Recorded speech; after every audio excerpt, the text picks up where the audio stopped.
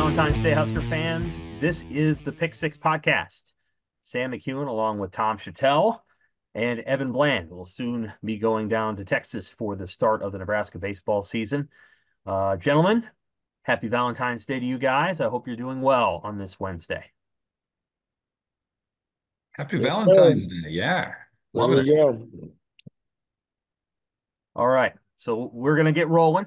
We will go to Nebraska baseball at the end. We'll have about a 15-minute preview at the end of the podcast for folks that are really ready for baseball. Yes, it's actually here in mid-February. Off the top, we're going to talk a little bit of Big Ten off-season football, roster reset, coaching reset. Coaching roster appears set now in the Big Ten with Deshaun Foster taking the job at UCLA after Chip Kelly decided to join Ryan Day at Ohio State. So we'll talk a little bit about that. We'll also talk about Nebraska basketball, which is in the middle of their bye week. Wilson Moore, who has the Half Court Press podcast with John Walker, will talk about the NCAA tournament stuff. Nebraska's right on the bubble. And then, of course, we'll talk baseball. Want to mention off the top, tough news for Jordy Ball, the Nebraska softball pitcher who injured her knee in the third inning of the season opener last week for Nebraska softball. It really stinks. Tom, I thought you wrote a really nice piece coming out of the announcement of that injury yesterday. Certainly a superstar that's going to have to wait a whole calendar year before she can show what she can do for Nebraska fans. So that was a tough moment, I think, for Husker softball. Tom, I didn't know if you wanted to add anything to what you wrote. No, just the emotions of it right now are all you can feel because we never. I mean, she pitched 3 innings and then it was over. Sometimes these things happen in sports, not very often, but where somebody of her stature doesn't get to play, you don't get to see what would have happened, and maybe it reminded me a little bit of Aaron Rodgers, a little bit, Yeah. like a lot of hype, a lot of hope, and expectations, but I believe she can still make it better. She can still help the team. She can coach them on the bench and raise the standards little by little, and hopefully come back next year as good as ever. Amen to that. Outside chance for Nebraska to make the NCAA tournament. I mean, they have a pitcher in Kalen Kinney who can get the job done. It's not going to be easy. Their schedule is very hard, and so they'll have to play really, really well over the next month or so to put themselves in position or win the Big Ten tournament. That's what I think they're going to have to do, and it's going to be obviously challenging without Jordy. All right, let's move on to Nebraska football and Big Ten football. Glenn Thomas talked this week off the top on Monday for about 20 minutes about the Husker quarterbacks. Then Matt Rule was on the radio Tuesday night to talk about, retaining Tony White again because Tony White did not get the UCLA job. Deshaun Foster, one of Tony White's former teammates when the two played for the Bruins in the late 90s, did get the job. And so it would appear, although you never quite know in this sport, that the coaching roster for the Big Ten in 2024, when it expands to 18 teams, adding USC, UCLA, Washington, and Oregon, it will appear that the coaching roster is set. Now, these way too early top 25s don't mean much, if anything. I know that. I'm keenly aware. But I did find it notable, and I didn't know if you guys thought about this at all or not, but ESPN came out with its preseason top 25. They updated it to account for departures and other things like that. And in its preseason top 25, I'm not kidding, there were more Big 12 teams in it than there were Big 10 teams in it. And the Big 10 teams that were in it were Ohio State, Penn State, Michigan, and Oregon, and that was it. USC wasn't there. Washington wasn't there. UCLA wasn't there.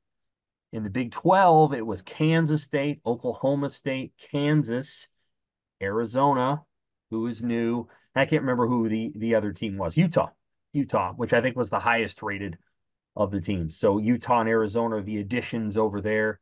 So I guess here's where I'll start the question.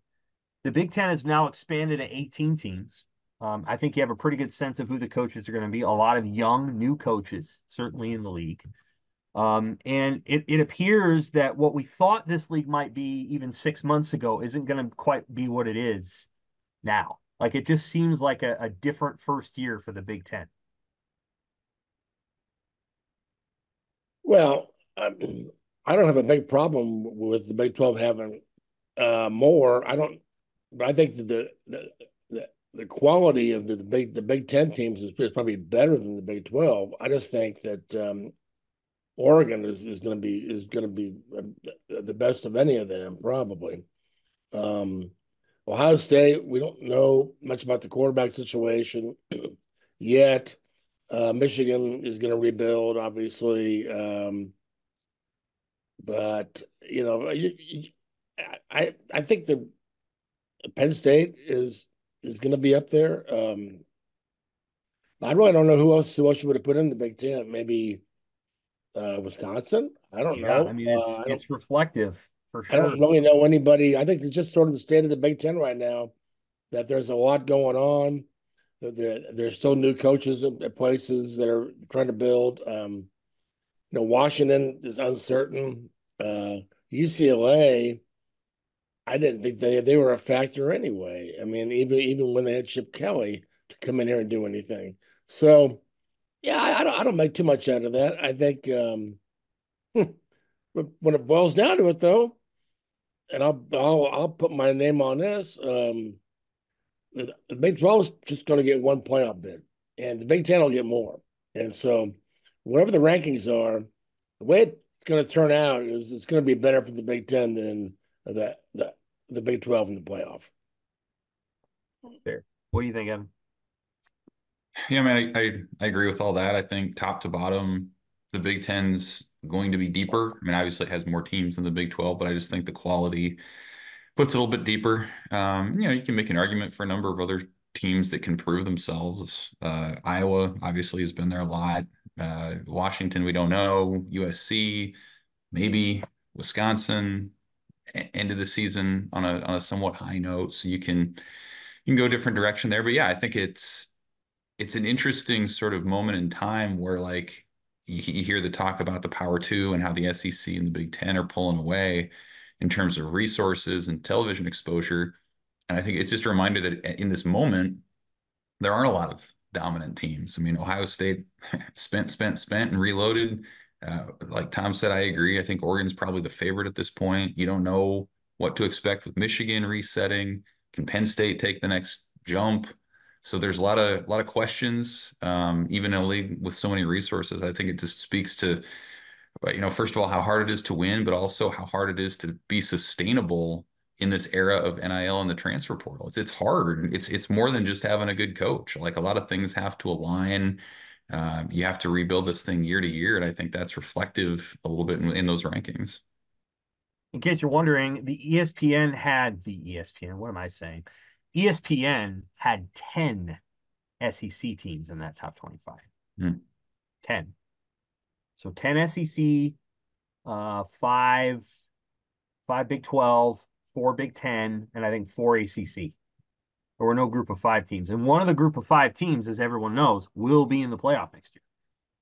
It's almost certain. They're going to vote on this, I think, February 20th, and it's going to be five conference champions. Well, that fifth conference champion is going to be a group of five champion. So, I don't know that they made any room for that team, but that team will be ranked. Here's what I would say. You swapped out Jim Harbaugh, Kalen DeBoer, and Chip Kelly, and you replaced them with Jed Fish at Washington. I think Fish is a good coach. But he went to Washington, and then you have two newcomers, Sharon Moore and Deshaun Foster at Michigan and UCLA, and that's a pretty significant shift. Harbaugh is an odd duck, but he makes everywhere he goes better. So, Tom, your Chargers are going to be getting better now that they have Jim Harbaugh, and Michigan's probably not going to be quite as good. I mean, they'll be maybe, they'll probably take a dip. What was striking to me is that at the same time now, because they kind of wait until everything settles, and then Vegas, right around the time of the Super Bowl, will put out the initial win totals. for each team in the league, and Ohio State and Oregon were right at the top. I'm with Tom. I actually favor Oregon right now over Ohio State. Other people don't agree. They'll say Ohio State over Oregon, but those two teams at the top. But Nebraska's 7.5. Well, the Michigan and UCLA went the safe route. Maybe because they had to in some ways. I think UCLA needed the coach. Could they have hired Tony White? I think they went, yeah, I think they, or I guess PJ Fleck was in the mix. Who knows? That would have been, fun to see him out there in Westwood next to Hollywood. But some of the stuff he says. But I think they went safe because in a transfer portal era, you don't want half your team leaving. And I think the reaction when you saw Foster go into the team room when they introduced him as the new head coach, the reaction was very positive, and the players love him. So I think the same thing at Michigan. I think Michigan and UCLA went safe, and I'm not saying they're wrong, but they may have gone safe when maybe a few years from now they won't go safe. Right. Because in this league, you can't afford to go safe. You have to go big. You have to win. So, to me, the interesting thing about Ohio State is everything is, everything. The focus is always on Michigan. They've lost 3 in a row. They've got those guys coming into their place this year. They want revenge. They want to turn it back. The game of the year is when Ohio State goes to Eugene, and that's in early October. Are they going to be ready for that? Because they're used to that. Their body clocks say late November, game of the year. Game of the year this year, Eugene, Oregon, long plane ride, early October. So I think, I mean, that's the game of the year in the Big 12, in the Big 10 this year. So, yes. Are they ready for that?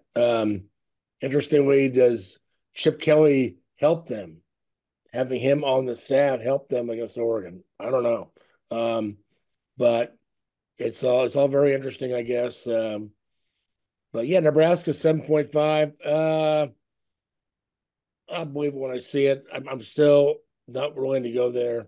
I want to see 6 before I talk about 7. So, but I do expect Nebraska to be better this year in every way. I think the coaching staff is focused, and I think the culture is focused. It's in place, and now they're lighting a fire to be better. And I think Tony White is maybe the hire of the year, offseason hire of the year, is having Tony White come back. So, but I don't know what Evan feels, but 7.5, it's great. I can't go there until I see 6. Yeah, I mean, 7.5 is a lot. I guess, if you're talking about setting over-unders, then to me, the next step is to look at the games and be like, okay, how many games is Nebraska going to be the favorite in? And it's probably 7 or so. I don't know, maybe Colorado at home as well. And of course, it's so front-loaded in the thing. So, like, to me, it's all about how do you get this thing started? If it's Dylan Raiola, what's his learning curve like? Are you able to take care of business at home while you're figuring things out and getting better?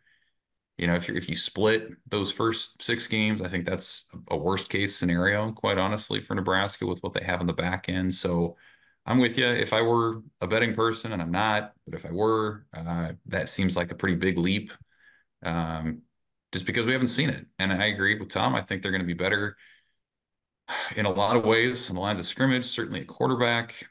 I think they upgraded from a staff perspective, but you just can't make that leap, I don't think, until you see it. And how many years now has it been when you can look on paper and you just sort of assume that Nebraska will take care of business against certain teams, and it rarely does.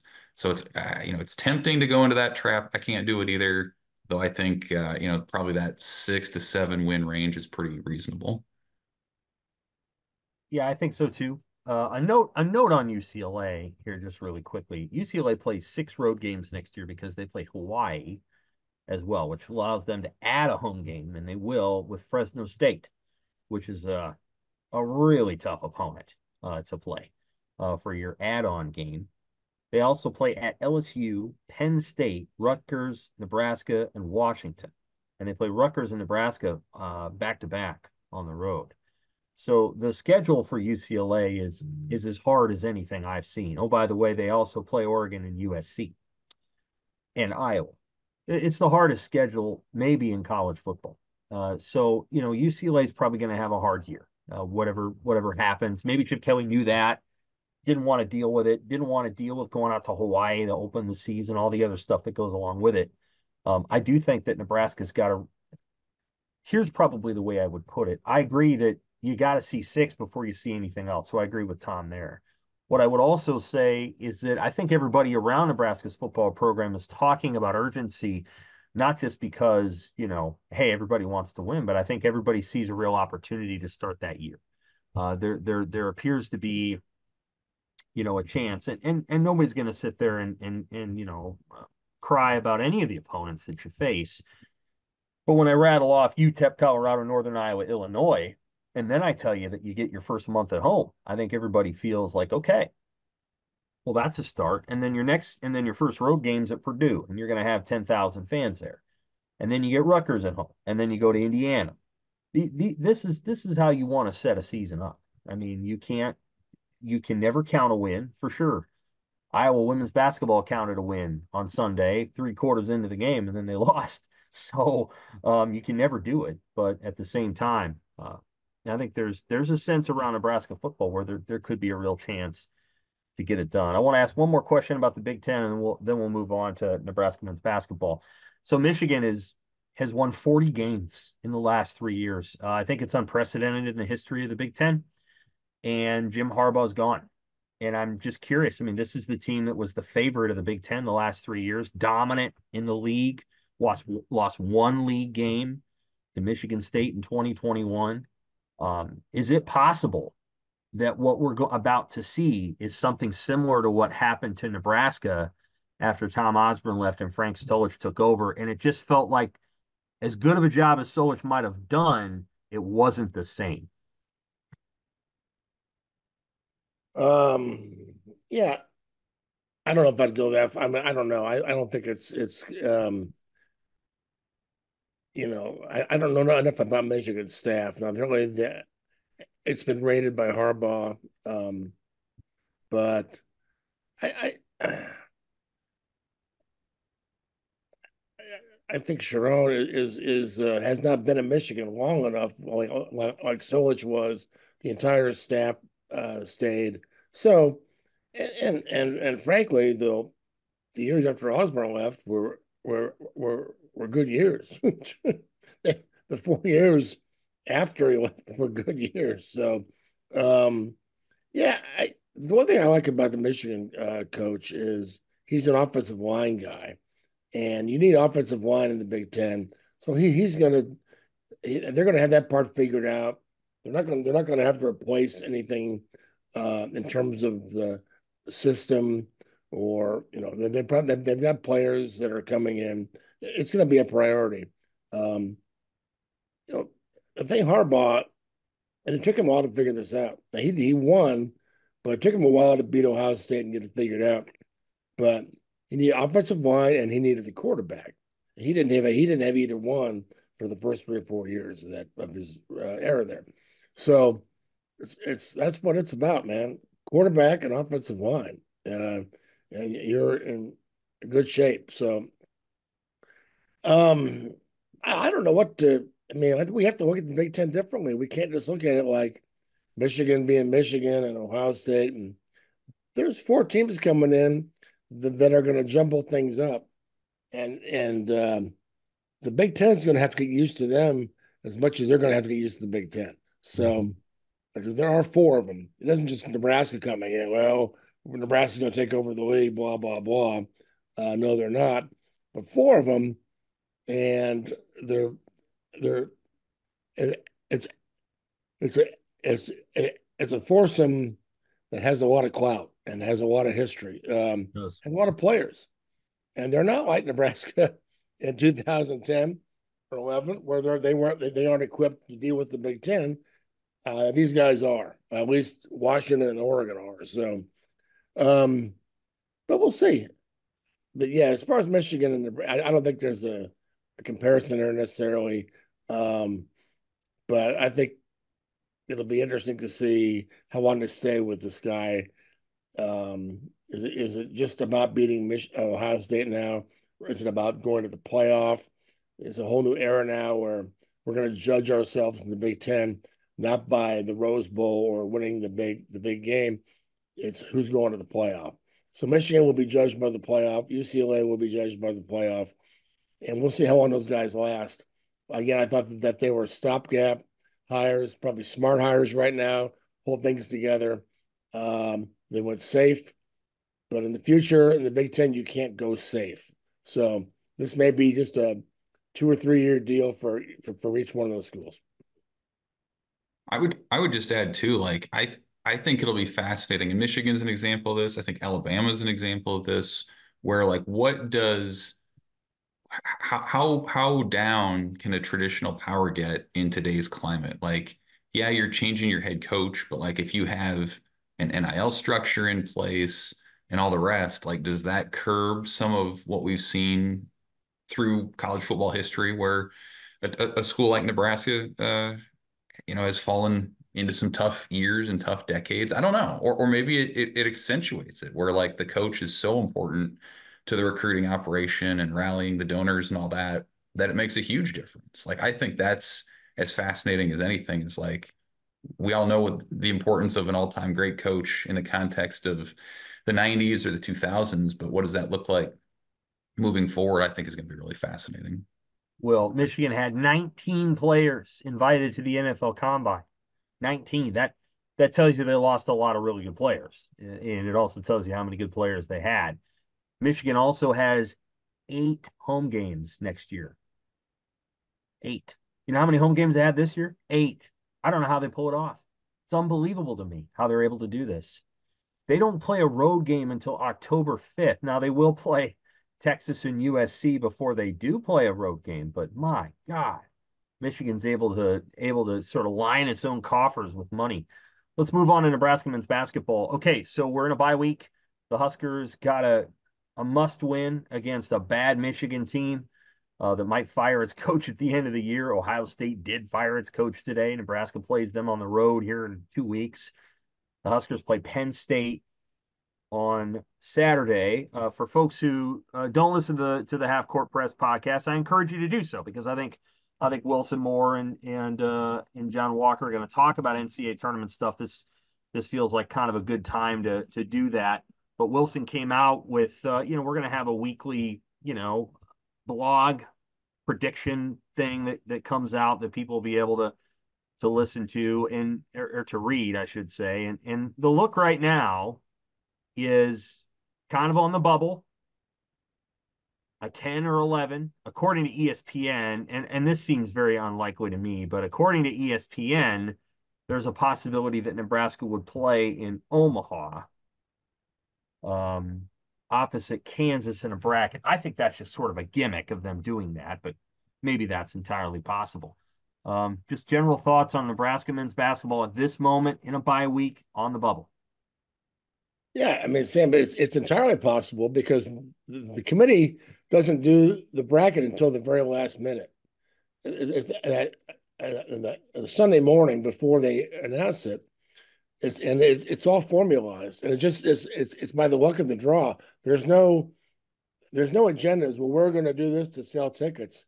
It's just total random. I know people don't want to believe that, but it's true. So that they could absolutely end up here. But yeah, they're It'd be on the bubble. amazing if it happens. Well, yeah, I mean, sure it would. I mean, look what happened in 14. They both ended up in San Antonio together. Who the hell picked that? Nobody. Right. So these things happen.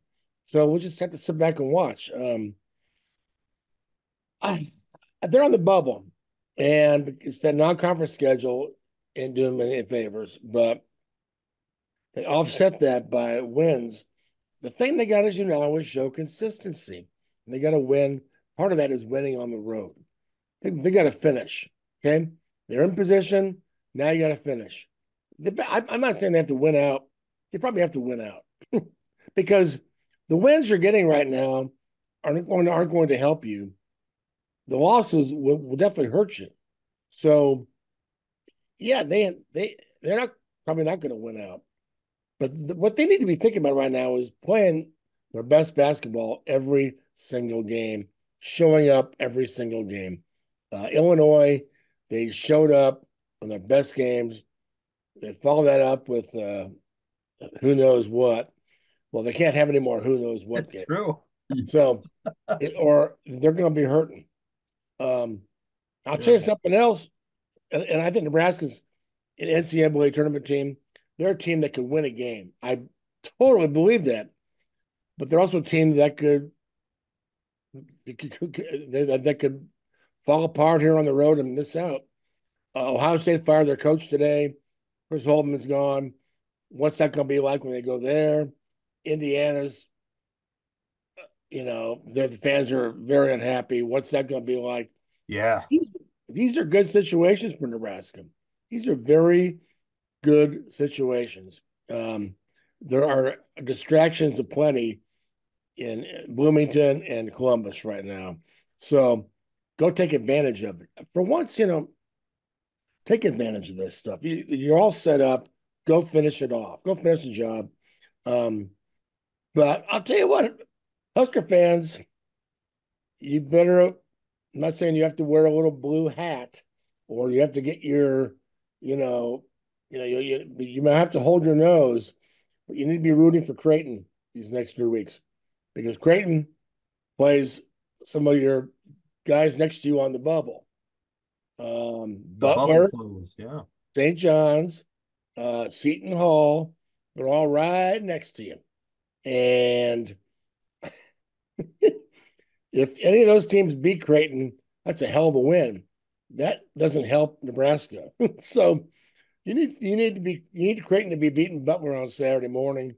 You need Creighton to be beating Seton Hall in 2 weeks. And I don't know where Villanova stands, but there's all these middle of the pack Big East teams that are right there with Nebraska. And Nebraska just needs to win and catch some breaks with other teams. So better root for Creighton. Yeah. Yeah, for sure. They play all those teams. Did St. John's win last night or did they lose? I'm They sorry. lost. I should know. They lost. They lost. Yeah. Yeah, it's hard to win at Providence. But if they beat Creighton at home in 2 weeks, all of a sudden they might be back. So they might. I mean, it's just like in Nebraska, you can't have your eyes on everything, but they're gonna need to finish, and I think they'll be okay. But who else in the Big Ten's on the bubble? Sparty, Goldie, who else? I mean, there's some Big Ten teams in the middle that you go to Minneapolis, that might get a little interesting. But generally, the field was picked by Friday night. So right. Anyway, Michigan State and Northwestern could, in theory, collapse down the stretch and play their way out of the tournament, but they're in right now. Minnesota has to play way up. I mean, they're going to have to. I would say Minnesota has to win out, and Nebraska can probably get away with losing one. Well, that Minnesota, it better not be the Minnesota. Right. You don't want to lose to those teams. If Minnesota comes into Lincoln and wins, that could be a game changer. So, beating Penn State isn't going to get you much. Indiana next week. You better get that one. Agreed. You better turn that into the game of the year. Get on that airplane with Army fatigues from Miami and all that stuff. You get game of the year. You better show up with the old lunch bucket deal. And then Ohio State, same thing. So that's the mentality you want right now, Sam. This time of year, you're already in the NCAA tournament. You're already in the postseason. Win or out. That's a good mentality to get into. where every game is you got to show up. So um, I agree. I like their team, and they should be in, but they're not there in yet. They got to get in. They got to earn their way in. There is a benefit to needing to win out all the time because you don't live in much gray. And I think there's very little gray there for Nebraska. They should just assume that even if I thought they could lose one game, and I do think they could lose one, they should just assume what you're saying, that they really can't, they can't really, they can't lose. So we'll see what happens. They play Penn State on Saturday. Penn State was a great team last year. They're so this year. They're kind of rebuilding. One thing I'll say, there's going to be 18 teams in Big Ten basketball next year. It won't surprise me, and I'm not exaggerating, if there are 9 new head coaches. And I don't think Fred Hoiberg will be different. I think Fred Hoiberg will be there. I don't think that's one that's getting switched out. I agree. I think there's a great chance Holtman's one. I think UCLA and Cronin. I have no idea what's going on at Washington, but Dana Altman's probably near the end. I mean, he could be retiring. And then you've got, the job at Michigan. How could Juwan Howard come back? I don't really know how. Then there's some other jobs. So There's I some rumors. think go There's ahead. some rumors about Iowa. Retirement. Right. Well earned. I mean, Right. he's had a heck of a run there at Iowa. Right. Yeah. So I think there's going to be a lot of turnover, and Nebraska actually will be well suited to, in my opinion, is just stick with what they've got, and their staff and their coach, because I think the stability might benefit them in what's going to be a crazy offseason. Okay, let's go to baseball. Nebraska baseball starts its journey toward an NCAA regional bid. I think that's probably a reasonable goal. The Huskers play 3 down in Arlington at the Rangers' new stadium, right, Evan? That's right. Okay. And shoot me the order of the games. Who they play, 1, 2, 3. Baylor Friday, number 21, Texas Tech on Saturday, and Oklahoma Sunday. And Texas Tech is the best of those 3? Yes. All right. So Nebraska starts with 3 really good non-conference games, RPI builders. They don't have net rankings yet in baseball. So these are RPI builders. These are the games that you kind of got to win. They help out later on. Nebraska baseball is giving itself a challenge to start. You've already laid out in a couple of stories who their starting rotation is going to be, but we will begin broadly with our little preview section here for a few minutes. When you think about this team and some of the players that it lost and some of the players that it gained, why will the 2024 team potentially be different from the 2022 and 2023 teams that failed to make the NCAA tournament? I think if that happens, it's because players 21 through 40 this year are better than players 21 through 40 the last couple of years. Now it's kind of strange, right? Because everyone looks at the starting 9 and your weekend rotation, and I think in this moment, objectively, Nebraska's taken a step back there. I mean, their Friday and Saturday guys from last year were top 10 round draft picks. Their middle infield made $6 million in signing money and in the top 2 rounds. They're not going to approach 97 home runs, a school record that they hit a year ago. But when you look at what sunk Nebraska last year, especially, and 2 years ago was just, it just didn't come together. They didn't even make the Big Ten tournament, and that was, that wasn't a good season. But last year, I thought was a lot more instructive of, you can have a pretty good draft haul, and Nebraska did. They had their best draft haul in 15 years, but they were out of the at-large conversation by early to mid-April. And that's because they couldn't take care of the midweek. They couldn't close out on Sundays. They didn't know how they were going to cover the 6th, 7th, 8th innings in a tight game after they've used their top couple of arms out of the bullpen. And I think that's where some of the difference comes in is just with the freshmen that they added, a number of junior college players. That's where the strength is going to be. Like, you're going to be able to go 8, 9 guys deep, at least on paper, and from what they've seen in the offseason, and confidently believe they're going to get the job done. You're going to have a Tuesday night where you don't have to literally draw a name out of a hat as to who's going to start and hope they can give you more than an inning or two. Like it's going to be different. And there are reasons for that, from an NIL perspective, from the Alston money that Nebraska can give players that other schools don't, from pitchers wanting to work with Rob Childress. Like there are reasons to believe that they do have that depth, but that's where it comes in because, like you said, Nebraska can go to Texas this weekend and have a great weekend, and they can lose all that progress if they drop a game to Omaha, if they drop a game to North Dakota State. Like that cancels all of that out. So I think that's where it comes in. It's just the depth that they have beyond just maybe the starters. Okay, let's ask very quickly about the pitching. Obviously, what we tend to see is the very best teams in college baseball are really good there. That's that. I mean, they're good hitting teams, but they're really good in their staff. Certainly, Wake Forest has put a lot of energy and money into that. They were, in my opinion, the second best team last year. LSU was the best team, and of course, they just bought a bunch of guys and they were really good. But they had great staffs, great arms, deep arms, all the rest. What do you think of Nebraska's pitching? Who are the frontline guys, and then who are the guys that you would describe as high leveraged arms in the back end? Yeah, I mean, the starting rotation, I was a little surprised, quite honestly, with what they put out there. I thought Drew Christo would be there. I guess he wasn't feeling 100%, so he's not in that role in the opening weekend.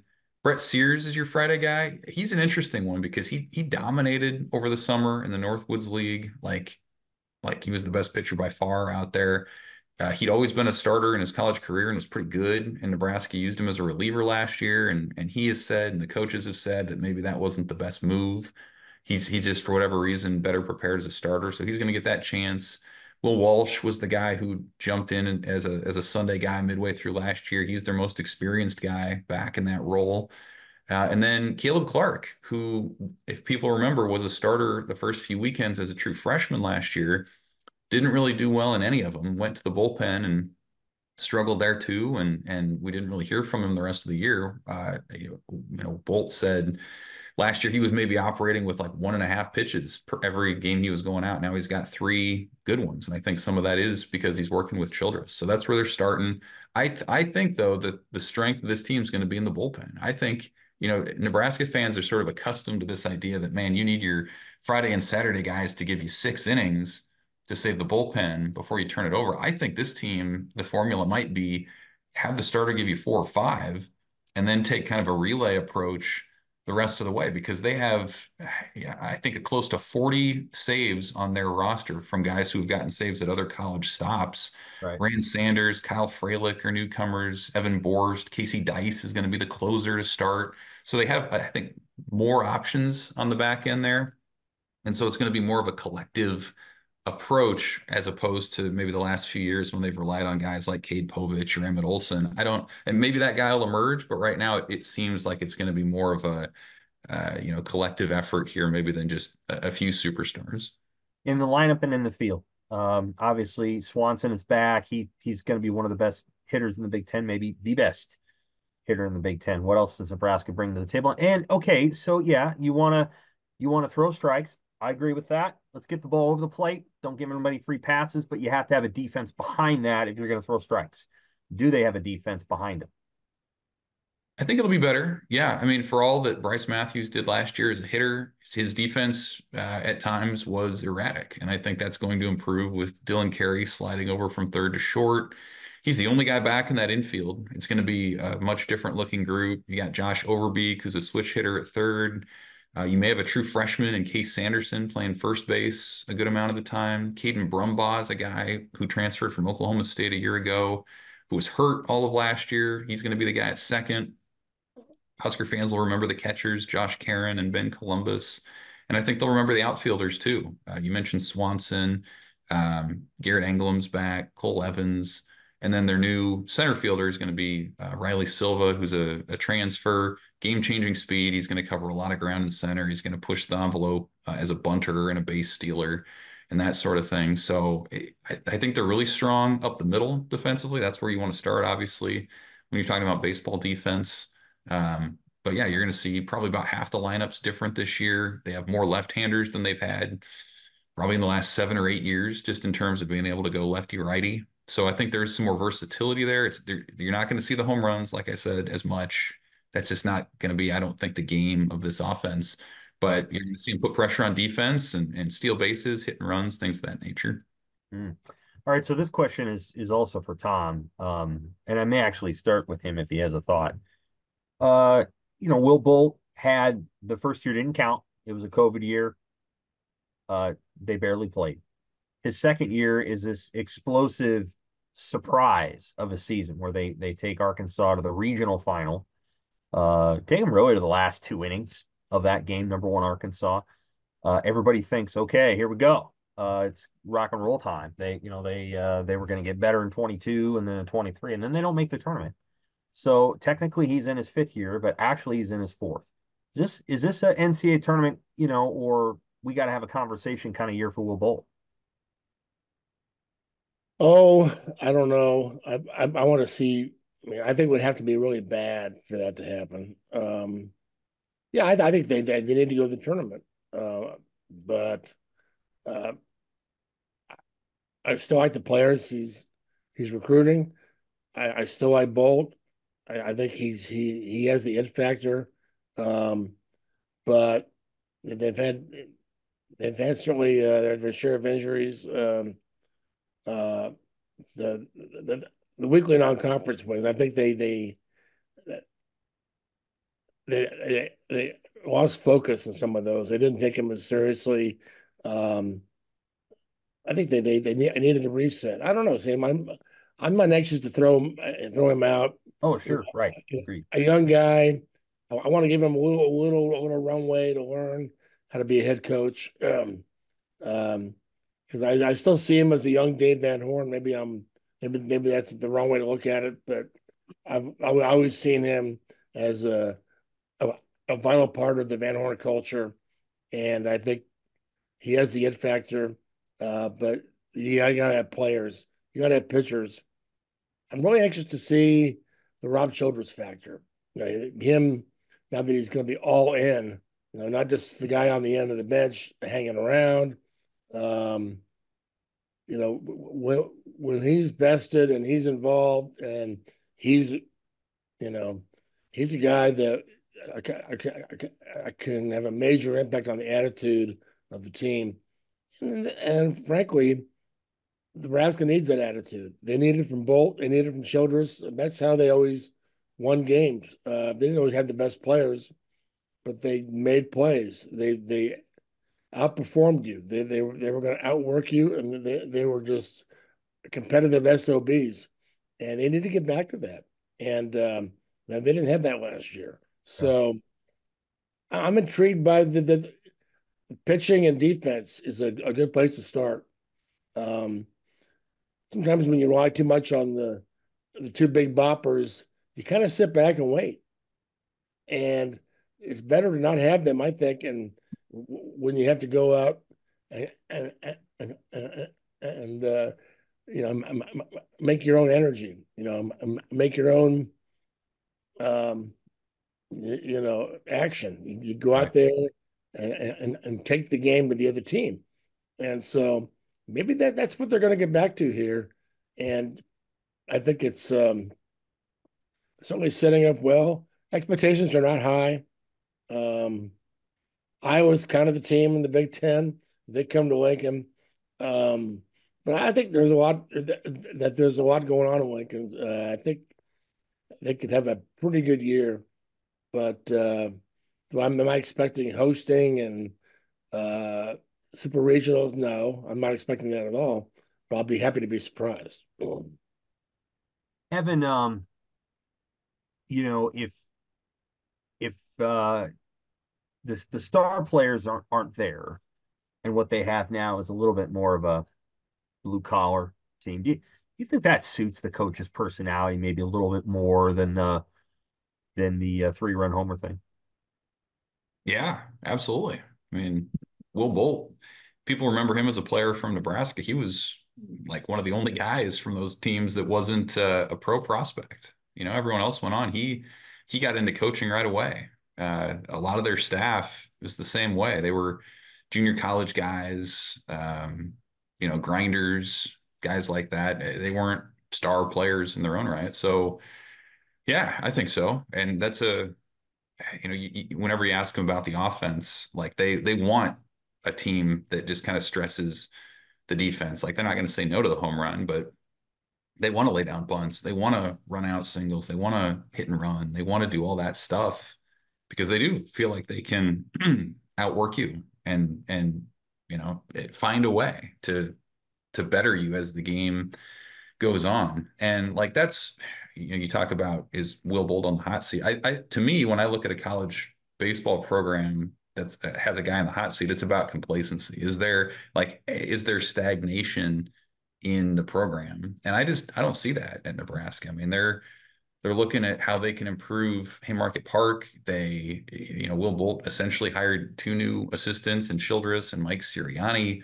The way that they were active in the portal, I think they've learned a few lessons along the way from the portal and just sort of the new climate of college baseball. They're doing things a little differently than they did a couple of years ago. So like all that to me says like there's a fire to win. Childress, people may forget, was a head coach in the Big 12 and the SEC at Texas A&M. He made the regionals every year. He was a CWS qualifier, and Great now coach. he's like, he's part of the deal. He's all in. He's on the field. So like they have the experience. I think they have the motivation, and now it's just a matter of how it translates. One note to make. They only play UNO once this year, and they only play South Dakota State once, and they only play North Dakota State once. And I believe, and you tell me if I'm wrong, their annual visit with Northern Colorado here in Haymarket Park is off the schedule too. I believe that's right. Yeah. So part of it is I think that they've replaced those games with Wichita State, 2 against KU. I don't know how good KU is. 1 against K-State, and K-State was good last year. Maybe it was 2 against K-State, and they have, I think, their usual 3 with Creighton. But I think it's a good move to have gotten some of those games off the schedule. And I'm not trying to knock those teams. After all, they beat Nebraska last year. I think it's getting harder and harder to motivate the kids to look at that game and say that game is just as important as the series win that we're coming off of. I can't remember who they beat in a series last year who was pretty darn good. And then they went and lost, I think, to South Dakota State. Like it's getting harder and harder to motivate the kids to get up for games that fundamentally are not against teams they're going to be facing in the NCAA tournament. And early in the season, they have the 3 this weekend. You'll be down there. Then they go 4 to Grand Canyon. Don't know anything about them. Then I believe they're back home. They play South Alabama or they play Nichols. You got College of Charleston in there. College of Charleston. So they go So they go Grand Canyon, College of Charleston. Then they're back home playing Nichols State. Then I think they're out at South Alabama. So that's the meat of their non-conference. We'll see what they do. Yes, they're at home against South Alabama. Then they take 2 to Wichita. Then they're back home against Nichols. Yeah. And then they have a 3-gamer against New Mexico State. Who's awful. You're right. Right. But yeah. They have a that team might be better kind of name than Omaha. They just do. And I wouldn't want to screw it. I mean, last year UNO had a couple of guys that were really good. So we'll find out what they do. I don't know how many. I always think if you're going to get a non-conference, you're getting an at-large bid in the Big Ten. Not winning the conference tournament. You better just plan on winning 40 games. Maybe you can get in there at 37 or 38, but you might as well just win 40 to get an at-large bid. And if you want to get a regional host, you better plan on winning at least that and maybe a couple of more. So that's what Nebraska would have to do in the Big Ten. Now, next year, that changes. USC, UCLA, Washington, Oregon, 3 of those teams can play some pretty damn good baseball. And Nebraska will have some more opportunities to play teams that can help them in the conference. But you did say Iowa's the favorite, right? They are. Yep. They have the best arms. They're the most proven. It can't be too many more years where Iowa's beating you on the baseball field. They got to flip that. Got to get the series win against the Hawkeyes this year. We'll see what happens. Okay, that's our Pick 6 podcast for this week. For Evan and Tom, I'm Sam. I will not be part of the podcast next week. It'll be Evan and Tom driving the show however they want to. I'll be out on a short vacation. So enjoy what we're talking about, and they'll be here next week to chat with you. Thanks, Husker fans.